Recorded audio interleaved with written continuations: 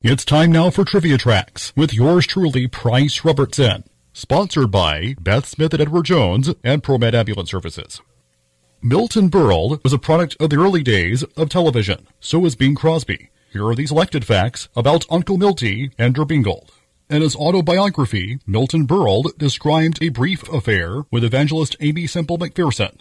In 1963, Bing Crosby received the first ever Grammy Global Achievement Award. Milton Berle was the stepfather-in-law of Richard Mall, best known for playing Bull the Bailiff on Night Court. Bing Crosby is one of 33 people to have 3 stars on the Hollywood Walk of Fame in the categories of motion pictures, radio, and recording.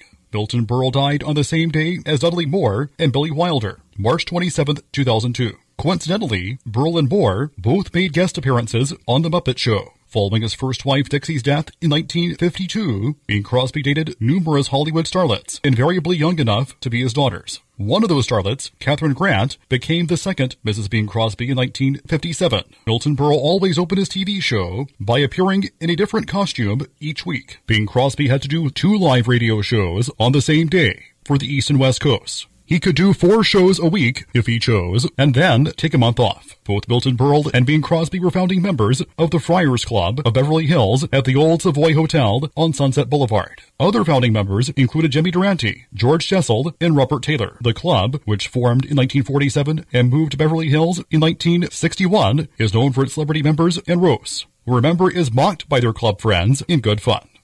Till next time, I'm Price Robertson. Amazed by today's trivia? Then join me for Trivia Tracks weekdays at 6:45 on Everybody's Country Y95.